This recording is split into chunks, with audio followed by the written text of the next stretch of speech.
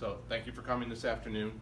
Today we're going to talk a little bit how a story of units, which we use in kindergarten through 5th grade, relates all the way to a story of functions, which we use here for our 8th grade algebra students, but is really a 9th grade curriculum. So a story of functions is high school.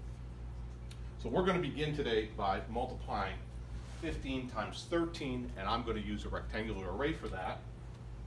I'm going to go ahead and draw mine up here like this. I'm going to break the numbers like this. So if you could go ahead and talk to your shoulder partner about why I may have set my array up that way. Well, you split that times in the ones, right? Obviously. And then looks like we've got some bigger boxes and some smaller boxes. All right. So the large values. Right, larger value numbers. Mm-hmm. Okay, so we talked about how these are for the larger value numbers, and down here we have the smaller numbers, and we've broken our numbers up, so that's all good. So in a story of units, we use area models in order to, with multi-digit numbers, in order to teach the multiplication algorithms fluently. And this also helps work with the distributive property because students see, once they do their partial products, that we can add them up different ways. So go ahead and get your partial products for your area model. All right, and if you come up and put them in for us.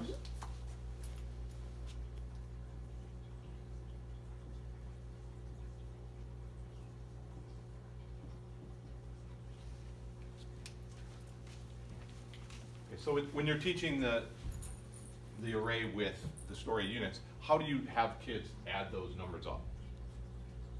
Normally. So if we're just, for the first time we're learning it, we would just stack them all up and make sure that they're in the correct place value.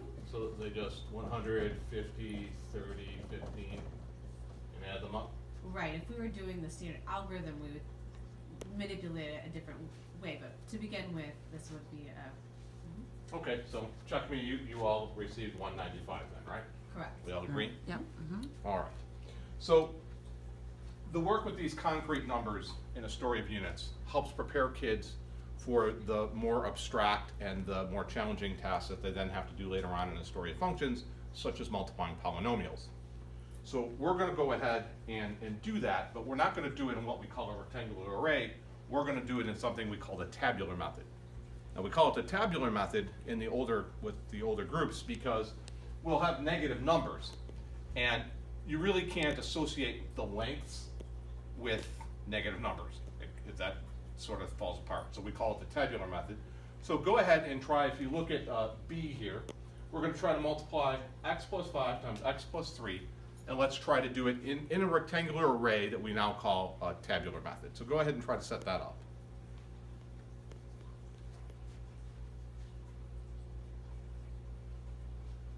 Okay, so what does it look like? Oh, going out on a limb here. Okay, so I'm guessing we'd set it up with our x and 5 on the top. Okay. And then The x plus 3 on the other side, on the side. All right, great. So you break it apart just like we broke apart in the story of units, we broke apart the numbers. So go ahead and find your partial products. Okay, so then x will also be the x squared. And then we've got a 5x, 3x, and a 15. Okay, so we've got it? Mm-hmm. Yep. All right, so what am I putting where? So top left we have x squared. Okay. Then to the right of it, 5x. And then on the bottom left we have x or 3x. All right. And then 15. 15. Sorry. Great. All right, so let's take a look at what these would be on a diagonal. What if we added them up diagonally?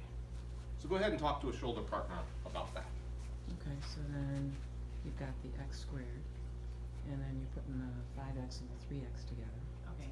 So we're putting the like terms together. So x squared plus 15 and 5x plus 3x. Right, so then we got x squared plus 8x plus 15.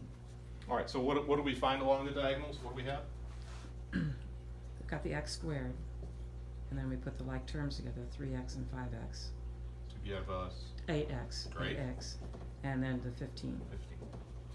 All right, so we've used a similar method for story units and for story of functions. So what sort of coherence do you see between the two? What are we seeing? How are we moving in a coherent way from a story of units to a story of functions? Okay, well, we've got the +5 and +3, and then I guess if you substitute the 10 in there for the x, you've got the same numbers. Oh, okay, so you're saying that if I put 10 in for x and calculate this, I'd have 100, and I have 50, and I have 30, and I have 15. Mm-hmm, yeah. Yeah, so I want to say there that if you see that, first-year algebra students need to see that. First-year algebra students have a really hard time from going from concrete to abstract. This whole idea, some of them kind of get lost in the fact that everything they're doing is just letters, and they lose the connection to the actual math. And so if you can make this tie-in, I would share that with students. Is there anything else we see? Any other coherence between the two? Well, with the 30 and the 50, you're putting those, it's easier to add the 30 and the 50 together Oh, there.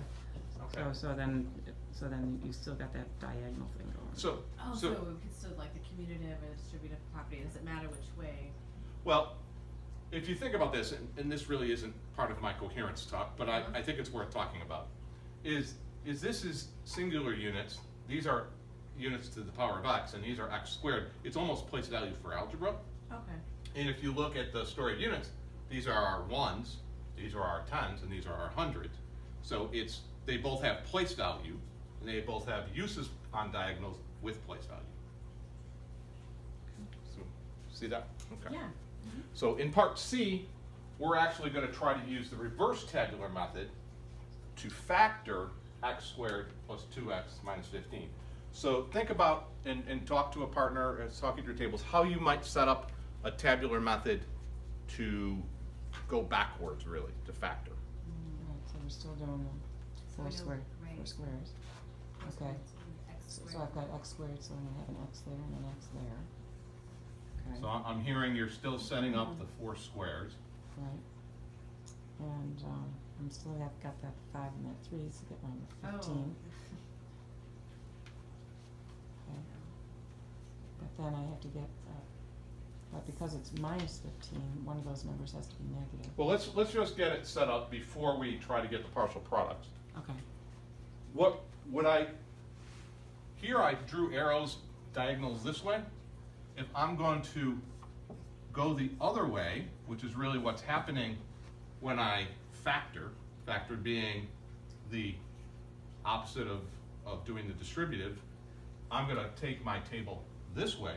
If I write my x squared here, and I write my 2x here, and my negative 15 here, I now want to try to push it back into the table. Okay. So talk together and see if you can come up with some partial products. Okay. Well, we've got to get the x squared, we know we have to have an x and an x. Okay, so this just pushes to x squared, and so you know that's x and x. I'm hearing that. Right, okay. And I'm not sure how to get to it, but, well, anyway, I know I'm going to have 3 and 5, because I'm going to Is there another one of these that I can fill in? Well, I can fill... Oh, so it would have to be a negative. So I can push that there to negative 15, right? Right. Right. So now I have to look for combinations of 15 Okay. that I could use here and here. So what are I've got only 2 choices here. Right, I so can it do has to be a 3 and negative 5 or 5. 1 and 15, right? Right. So, yeah, let's do 3 and 5. So if I use 3 and 5, Right. and one of them's going to have to be negative, so Right. that means I'm going to have 1 plus and 1 minus. Right. Because it's a positive 2x, what does that tell us? Which one's going to be the plus? The 5. The 5, Yeah. yeah. X plus 5, x minus 3. We're going to get 3x and 5x, and we factored it. Yay! Thank you. All right.